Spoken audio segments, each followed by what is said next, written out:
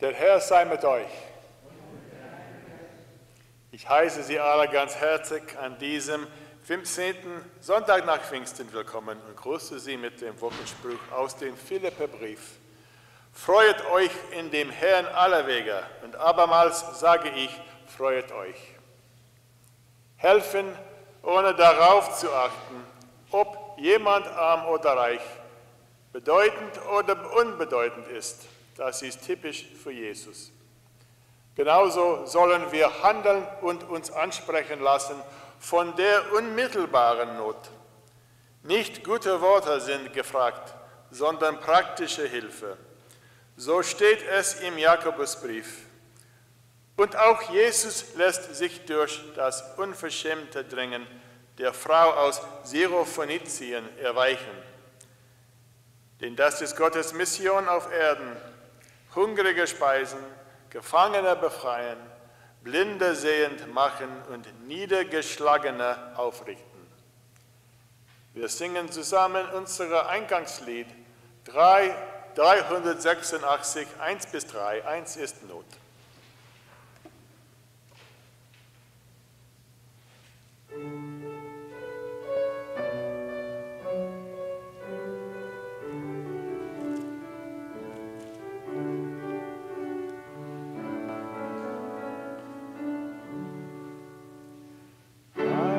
Ist Not, ach Herr, die Seele mich erkennen doch.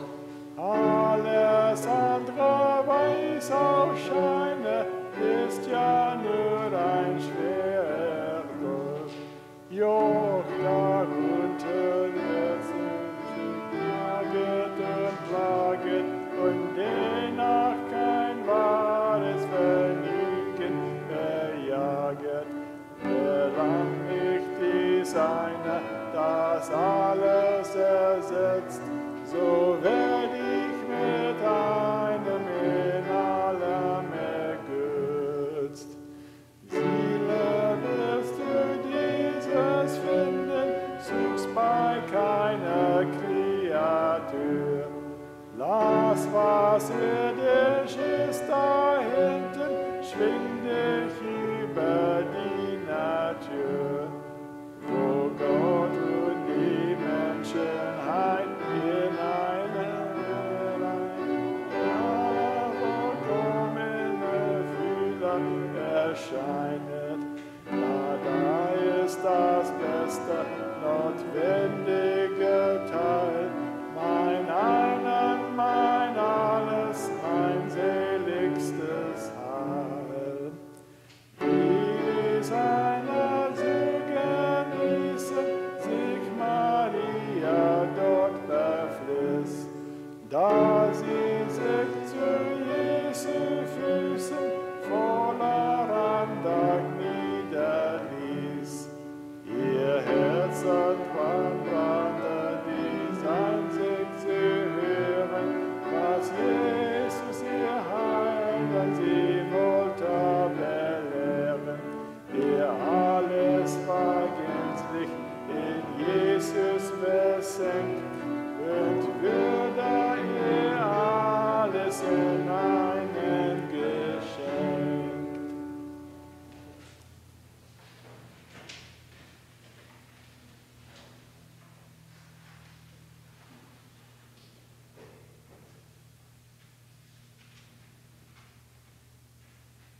Im Namen des Vaters und des Sohnes und des Heiligen Geistes. Unsere Hilfe steht im Namen des Herrn.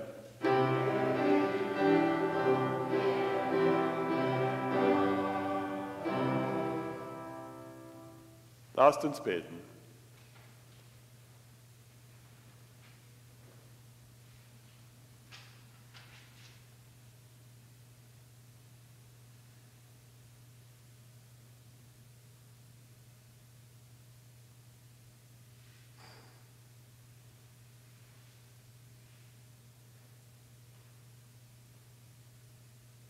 Gott, unser Vater, auf dich ist Verlass. Deine Verheißungen überdauern unsere Vergesslichkeit. Barm dich unser und vergib uns unsere Sünde, Herr. Wir bitten dich, vergib uns, wo wir dich vergessen haben.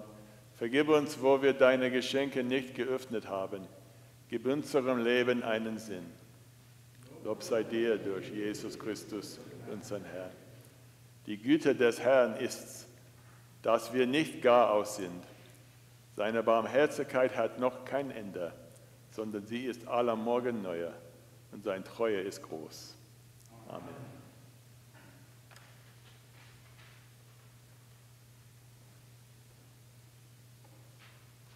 Psalm 146. Lobe den Herrn, meine Seele. Ich will den Herrn loben, solange ich lebe, und meinem Gott Lob singen, solange ich bin. Euch nicht aufjüsten, sie sind Menschen, die können ja nicht helfen. Wohl dem, dessen Hilfe der Gott Jakobs ist, der seine Hoffnung setzt auf den Herrn, seinen Gott, der Himmel und Erde gemacht hat, das Meer und alles, was da innen ist. Der Treue hält ewiglich, der Recht schafft denen, die Gewalt leiden, der die Hungrigen speiset. Der Herr macht die Gefangenen frei, der Herr macht die Blinden sehen. Der Herr richtet auf, die niedergeschlagen sind. Der Herr liebt die Gerechten, der Herr behütet die Fremdlinge und erhält Waisen und Witwen, aber die Gottlosen führt er in die Irre. Der Herr ist König ewiglich, dein Gott sehen für und für. Halleluja. Ehre sei dem Vater und dem Sohn und dem Heiligen Geist, wie es war im Anfang, jetzt und immer da und von Ewigkeit zu Ewigkeit.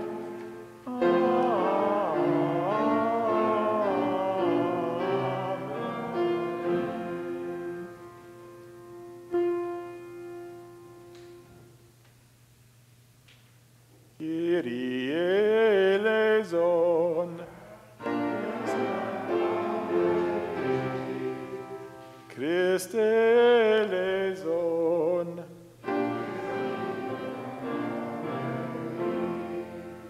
Kyrie eleison.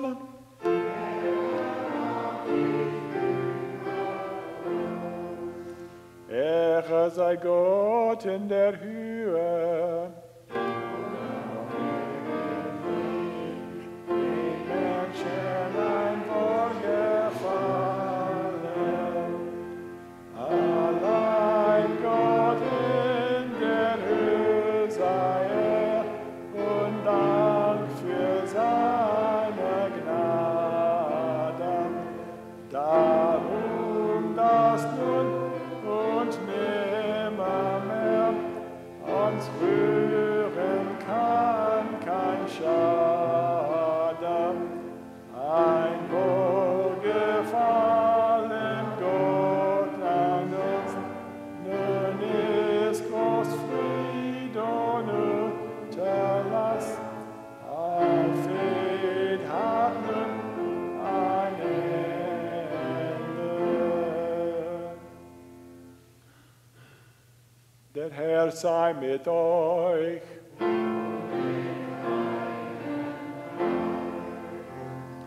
Lasst uns beten.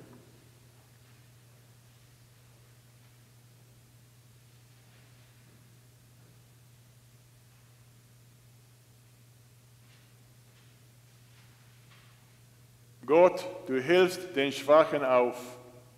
Manchmal sind wir selber schwach, manchmal fühlen wir uns stark genug, anderen zu helfen. Beide Male dürfen wir auf dein Nähe hoffen.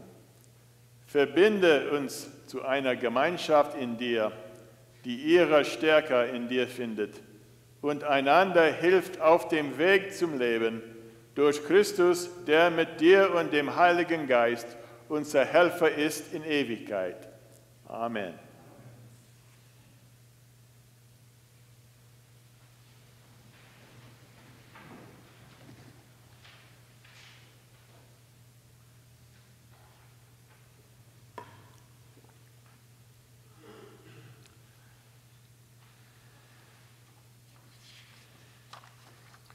Heute die erste Lesung kommt aus Jesaja 35. Sagt den verzagten Herzen, seid getrost, fürchtet euch nicht. Seht, da ist euer Gott. Er kommt zur Rache. Gott, der da vergilt, kommt und wird euch helfen.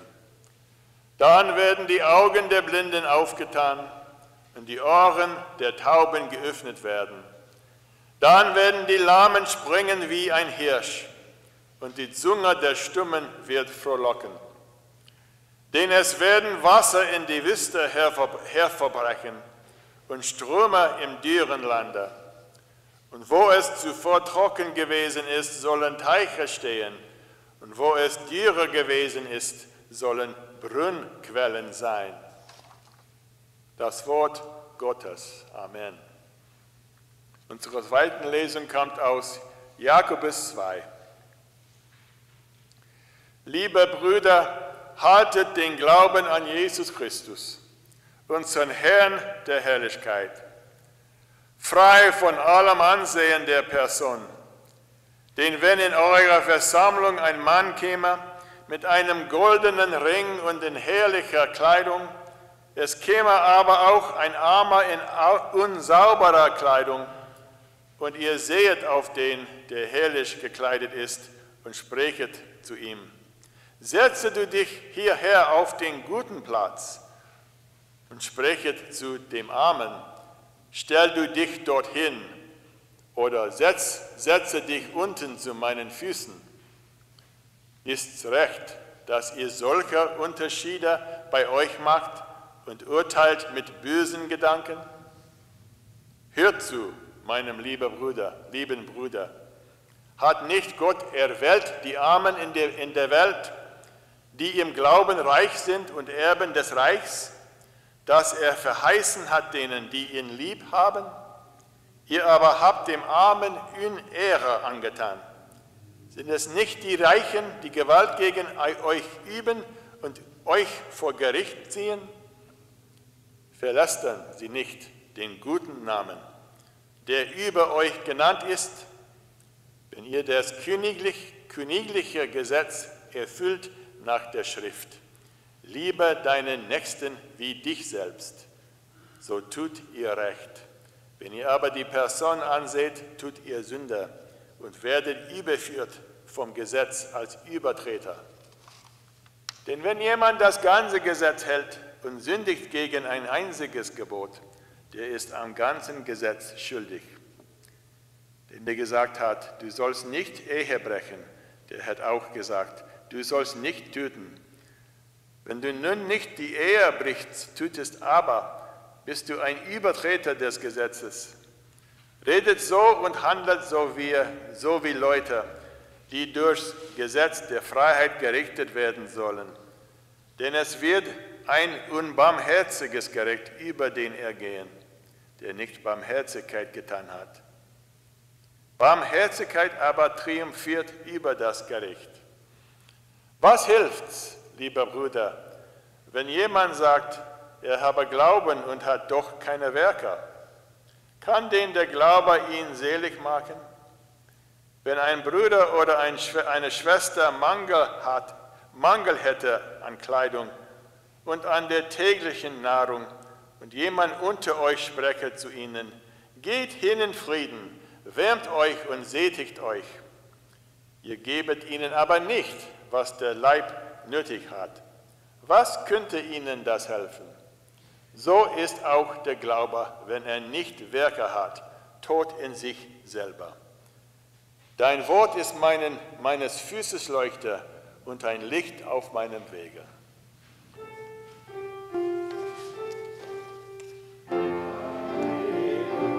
Halleluja, Halleluja, Halleluja. Heute das Evangelium kommt aus Markus 7. Herr sei dir, o Gott. Und Jesus stand auf und ging von dort in das Gebiet von Tyrus. Und er ging in ein Haus und wollte es niemanden wissen lassen und konnte doch nicht verborgen bleiben, sondern alsbald hörte eine Frau von ihm, deren Töchterlein einen unreinen Geist hatte. Und sie kam und fiel nieder zu seinen Füßen. Die Frau war aber ein Griechen aus Syrophönizien und bat ihn, dass er den bösen Geist von ihrer Tochter ausstrebe. Jesus aber sprach zu ihr: Lasst zuvor die Kinder satt werden. Es ist nicht recht, dass man den Kindern das Brot wegnehme und werfe es vor die Hunde. Sie antwortete aber und sprach zu ihm: Ja, Herr, aber doch fressen die Hunde unter dem Tisch von dem Brosamen der Kinder. Und er sprach zu ihr: Um dieses Wortes willen geh hin, und böser Geist ist von deiner Tochter ausgefahren. Und sie ging hin in ihr Haus und fand das Kind auf dem Bett liegen, und der böse Geist war ausgefahren. Und als er wieder fortging aus dem Gebiet von Tyrus, kam er durch Sidon an das Galiläische Meer, mitten in das Gebiet der 10 Städte. Und sie brachten zu ihm einen, der taub und stumm war, und baten ihn, dass er die Hand auf ihn lege. Und er nahm ihn aus der Menge beiseite und legte ihm die Finger in die Ohren und berührte seine Zunge mit Speichel und sah auf zum Himmel und seufzte und sprach zu ihm: Hephata, das heißt, tu dich auf. Und sogleich taten sich seine Ohren auf und die Fessel seiner Zunge löste sich und er redete richtig. Und er gebot ihnen, sie sollten es niemandem sagen. Ja, mehr erst aber verbot, desto mehr breiteten sie es aus. Und sie wunderten sich über die Massen und sprachen: Er hat alles voll gemacht. Die Tauben macht er hörend und die Sprachlosen redend. Das Evangelium Christi. Lob sei dir, o Christi.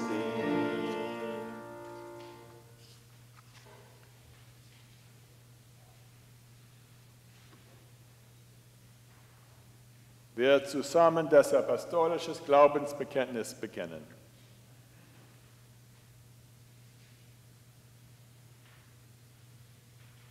Ich glaube an Gott, den Vater, den Allmächtigen, den Schöpfer des Himmels und Erde, und an Jesus Christus, seinen eingeborenen Sohn, unseren Herrn, empfangen durch den Heiligen Geist, geboren von der Jungfrau Maria, gelitten unter Pontius Pilatus, gekreuzigt, gestorben und begraben, hinabgestiegen in das Reich des Todes, am 3. Tage auferstanden von den Toten, aufgefahren in den Himmel. Er sitzt zur Rechten Gottes, des allmächtigen Vaters. Von dort wird er kommen, zu richten die Lebenden und die Toten. Ich glaube an den Heiligen Geist, die heilige allgemeine christliche Kirche, Gemeinschaft der Heiligen, Vergebung der Sünden, Auferstehung der Toten und das ewige Leben. Amen. Unser nächstes Lied ist 443, 1-3.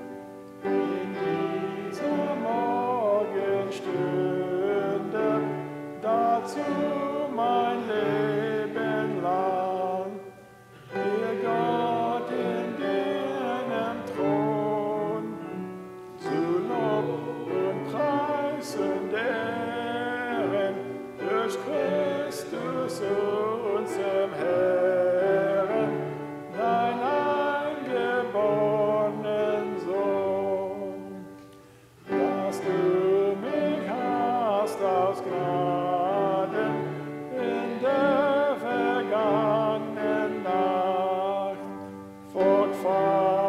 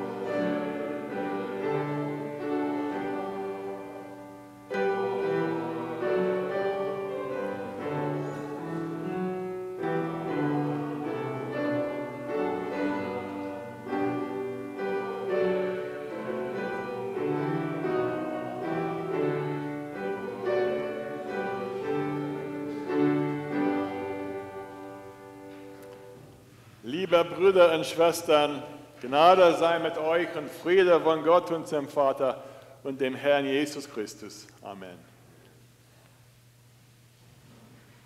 This morning, I would like to spend time looking at the second lesson, Jacobus, or James. And I've printed the lesson in your bulletin so you could follow along if you wish. It's not the most well-known book in the Bible, but it has some important things to teach us about life together as the church. The book of James was written to early Christians in the church who were struggling with many of the same questions that I think every church of every age struggles with, including our own. Questions like, when it comes to following Jesus, how do we walk the walk and not just talk the talk? Is our faith just a group of ideas and beliefs that we keep in our heads, or is faith something that we show in the way we live our lives, particularly in the way that we treat each other? Do we live out our faith only on Sunday mornings, or do the other days of the week matter too? And then finally, there is the big question for today that James addresses in the lesson today is, are there some Christians that are more important than others?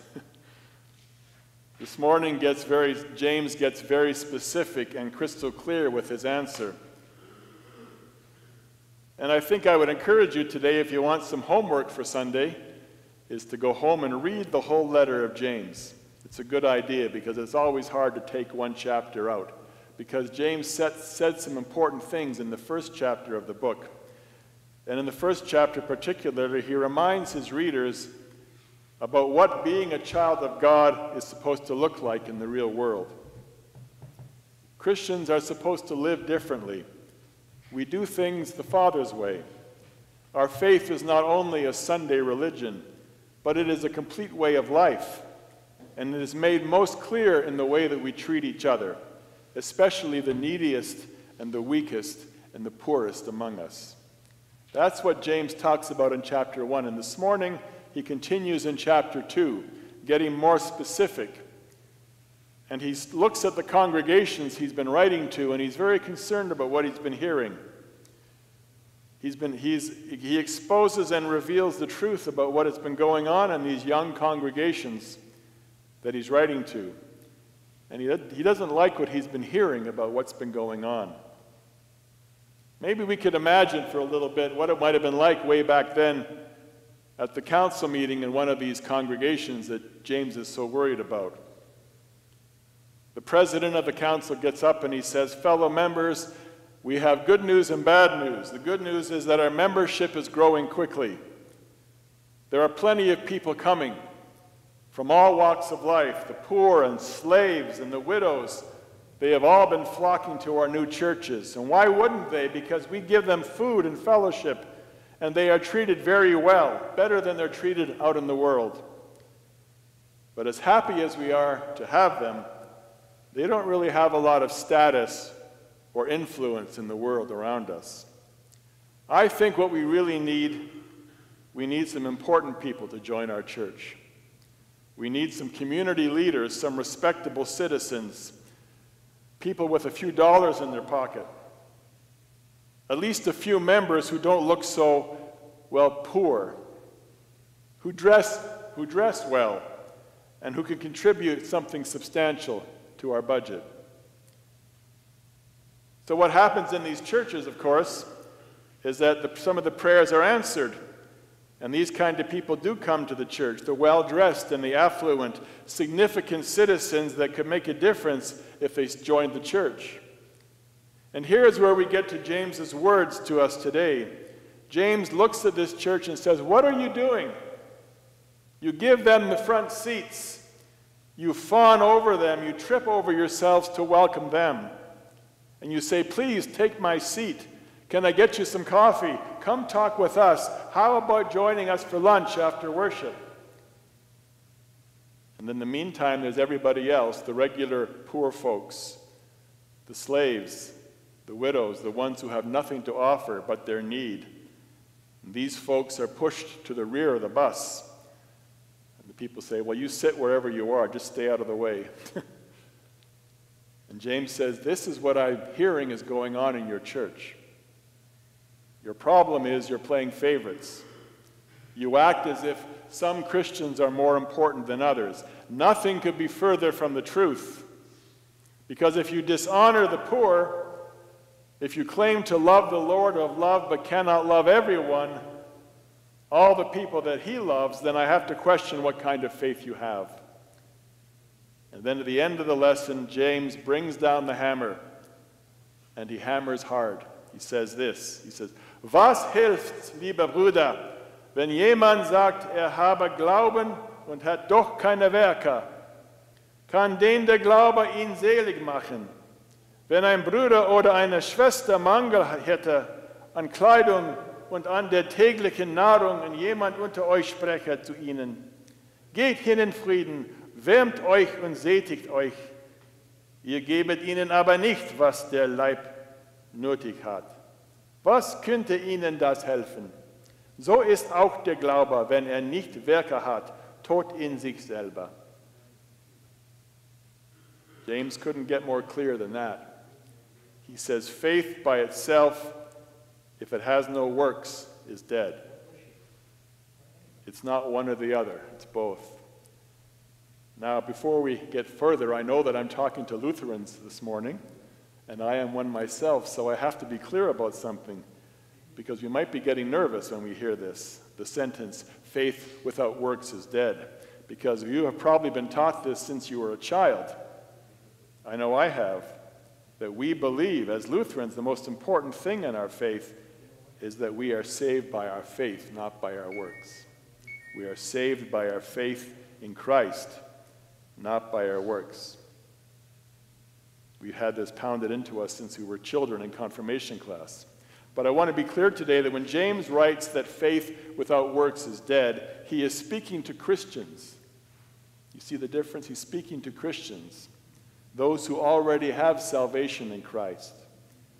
But he's exposing the fault line, the mixed up thinking that he's seeing in these churches, because he sees and hears about brothers and sisters who, on the one hand, brag and boast about their deep faith, and yet on the other hand do not love and care for the weakest amongst them. They talk about their deep faith, but they can't do the most obvious and simple thing to show it. They claim that they worship the Lord of love, but they do not bear the fruit of love in their day-to-day discipleship. They talk the talk, but they don't walk the walk. Faith is shown by works of love. Love is the connector. Love is the gauge. Love is the barometer. Love is the measuring stick. Christians, we come every week and we kneel before the Lord Jesus Christ, who poured himself out for us on the cross, showing us unimaginable love there for the lowest and the least and the lost. And our work, our works, our working is one thing, and that is love. The fruit of this faith is love. On almost every page of the New Testament, we hear it. Aus 1. Korinther. Nun aber bleibt Glaube, Hoffnung, Liebe. Diese drei, aber die Liebe ist die größte unter ihnen. Und strebet nach der Liebe. 2. Korinther. Denn die Liebe Christi dringet uns, da wir dafür halten, dass wenn einer für alle gestorben ist, so sind sie alle gestorben. Und aus Roma. Die brüderliche Liebe untereinander sei herzlich. Einer komme dem anderen mit Ehrerbietung zuvor. Und aus Galater, die Frucht aber des Geistes ist Liebe. Over and over and over again, we hear from James and Paul and all the New Testament writers the same word drummed continuously. The prescription for feuding Christians, the prescription for broken churches is always the same, and that is love. That is the work. That is the work of faith. A work rooted and founded and flowing from the cross of Jesus Christ. The work of faith is love. Martin Luther has powerful words to guide us today. He said in perhaps one of his most famous pieces of writing, "The freedom of the Christian," if you ever get a chance to read that, please do so. He said, "A Christian is a perfectly free Lord of all, subject to no one. And a Christian is a perfectly dutiful servant of all, subject to everyone." Both the same. That is the Christian life, said Luther. We live our days with these truths, these two truths side by side. First, Luther says that in Christ we are perfectly free. Salvation comes to us in Christ fully and completely. The promises, the hope of life eternal in Christ has been sealed and delivered by the death and resurrection of Jesus. So that means that nothing we do, nothing anyone else does can take away that promise. We are bound to Christ, and no one else can lay claim on us. And that makes us absolutely free. We are lords of our life. But at the very same time, the very opposite is true. Yes, we are free lords, but we are completely and totally bound in service to our world. In love, we are servants of everyone. Why? Because Jesus became a servant for this world. We follow him, loving this world. We are free lords, and we are completely servants at the same time. So how does this work? I need to let Luther speak for himself. He says this, he says, although the Christian is free from all works, he ought to empty himself, take upon himself the form of a servant, be made in the likeness of men, and serve, help, and in every way deal with his neighbor as he sees that God through Christ has dealt and still deals with him. He ought to think, although I am an unworthy and condemned person, my God has given me in Christ all the riches of righteousness and salvation without any merit on my part, out of pure free mercy, so that from now on I need nothing except faith, which believes that all of this is true. So why should I not, therefore, freely and joyfully, with all my heart and with an eager will, do all things which I know are pleasing and acceptable to such a Father who has overwhelmed me with his inestimable riches? I will therefore give myself away as Christ to my neighbor, just as Christ offered himself to me. Finally, he says, behold, from faith flows forth love. From faith flows forth love and joy in the Lord, and from love a joyful, willing, and free mind that serves one's neighbor willingly and takes not account of gratitude or ingratitude, of praise or blame, of gain or loss. What wonderful words these are.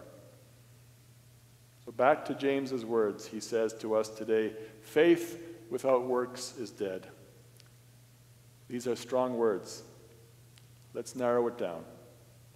Faith without love is what? Faith without love is an empty shell. It's just smoke and mirrors. It is rootless. It is shallow. And it's on its way to shriveling away and dying. Jesus gives us no wiggle room today. You remember that time when the disciples asked Jesus, they said, Lord, which is the greatest commandment? And Jesus said, here they are. Du sollst lieben Gott, deinen Herrn, von ganzem Herzen, von ganzer Seele und vom ganzem Gemüte. Dies ist das vornehmste und größte Gebot. Das andere aber ist dem gleich. Du sollst deinen Nächsten lieben wie dich selbst. In diesen zwei Geboten hängt das ganze Gesetz und die Propheten. Love for God and love for neighbor are inseparable. Faith without love, faith without the work of love just cannot be. One final word that James hammers home for us today. Obviously, his church needed to hear this message, and so do we. Love for neighbor is so easily swept to the sidelines in our mission and work as the church.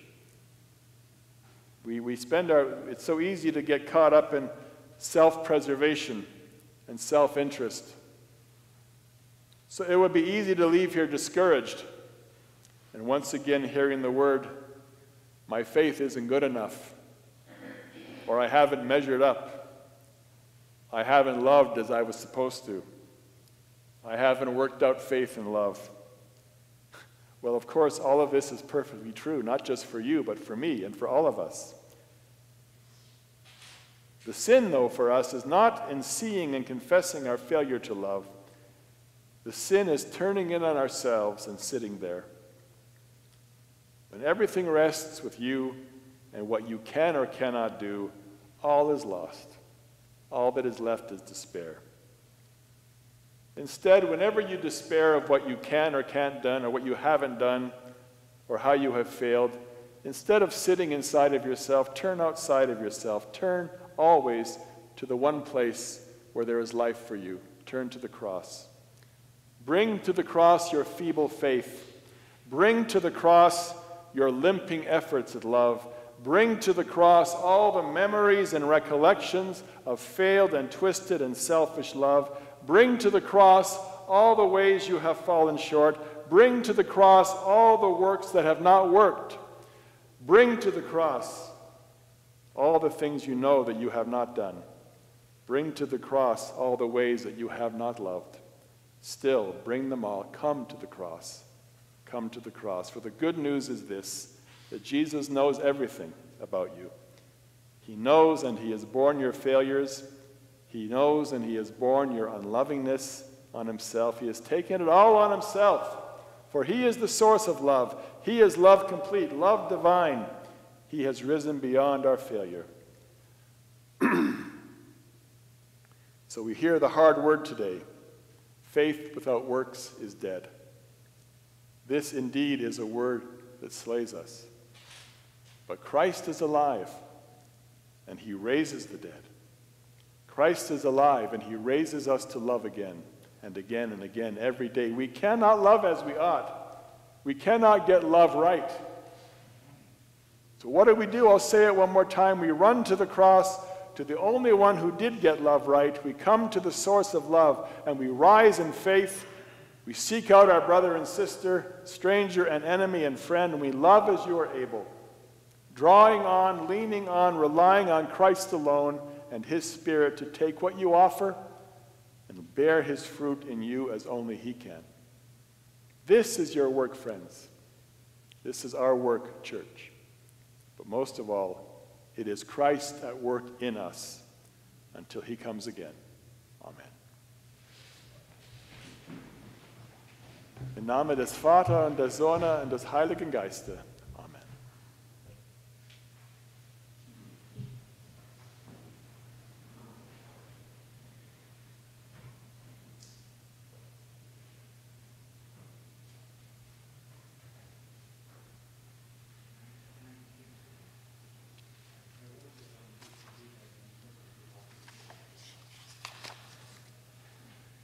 Heute das Predigtlied 369, 1 bis 3.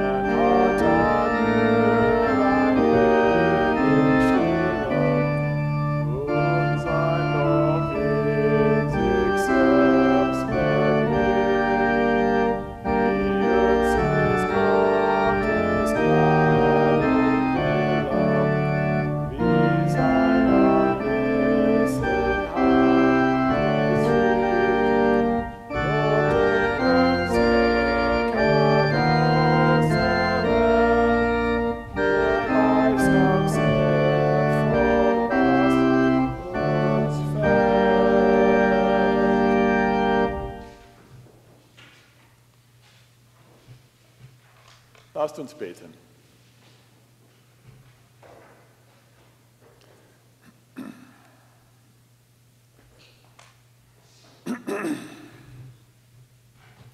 Gütiger und liebender Gott, du schenkst Hoffnung, wenn Not uns bedrängt. Du schenkst Licht, wenn Dunkel uns umgibt. Du schenkst Leben in Fülle und umgibst uns mit deiner Liebe. Darum kommen wir zu dir. Wir rufen zu dir. Herr, erbarme dich. Für deine Kirche bitten wir dich, schenke ihr Quellen geistlichen Lebens. Besonders bitten wir dich für geistliche Gemeinschaften, für Gebetsgruppen und Einkehrhäuser. Erfülle sie mit deinem Geist und sende sie zum Dienst an deiner Kirche. Wir rufen zu dir. Für Schüler und Studenten, Lehrer bitten wir dich. Schenke einen guten Anfang nach den Ferien, Begeisterung, die eigenen Gaben zu entdecken und Gemeinschaft, die zum Lernen ermutigt. Wir rufen zu dir. Für alle, die Unrecht erfahren oder erfahren haben, bitten wir dich. Für die indigenen Völker, insbesondere in Nordamerika, lass die tiefen Wunden der Vergangenheit heilen, für deren Wahrheit und Versöhnung im Umgang mit der Geschichte. Mache diejenigen stark, die für ihre Rechte eintreten. Wir rufen zu dir. Wir beten für Hilfe für diejenigen, die unter Hurrikan Ida leiden. Wir beten für Sicherheit, dein Licht und gebe Hoffnung für diejenigen, die in Afghanistan unter Verfolgung und Angst erleiden. Wir beten für Flüchtlinge auf der ganzen Welt. Wir beten für diejenigen, die auf der ganzen Welt mit Hunger und Obdachlosigkeit konfrontiert sind. Bring Licht, bringe Heilung, bringe Hoffnung, o Herr. Wir rufen zu dir. Für die Kinder und Jugendlichen in unserer Gemeinde bitten wir dich. Lass sie Wurzeln schlagen im Glauben, lass sie Gemeinschaft finden in deiner Kirche und im Glauben Hoffnung für ihr Leben. Wir rufen zu dir. Gott voller Güte, siehst du unser Leben an.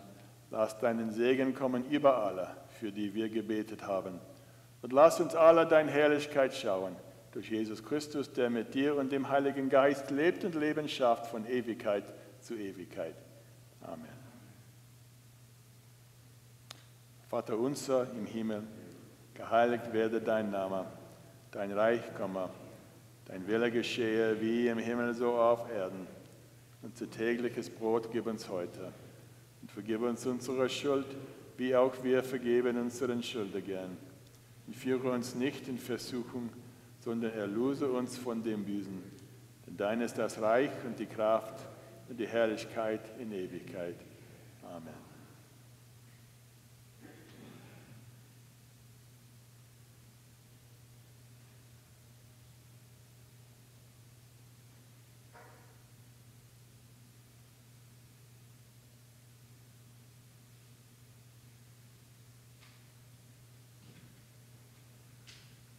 Der Herr segne euch und behüte euch. Der Herr lasse sein Angesicht leuchten über euch und sei euch gnädig. Der Herr erhebe sein Angesicht auf euch und gebe euch Frieden. Amen. Sitzen Sie sich bitte. Guten Morgen, herzlich willkommen. Good morning, everyone. Welcome. It's very good to be back. I had a very nice holiday, restful holiday, quiet holiday, but it's very good to be back mit meiner Gemeinde again. So happy to be here. And to continue leading you as pastor and in worship this day. We carry on, you know, as you all know, we're wearing masks again in worship, but at least we can sing, so that's good. We can sing and we can feel, I think back to the very first week, I think we had to put masks on, and we all wondered how on earth we could manage it for so long. And here we are, and it's something we'd rather not do, but we manage fine, and we pray that God has brought us this far, knowing that when we gather, the important things are still here for us, that God meets us in Christ, in the Word, and in the sacraments, and that's the important thing.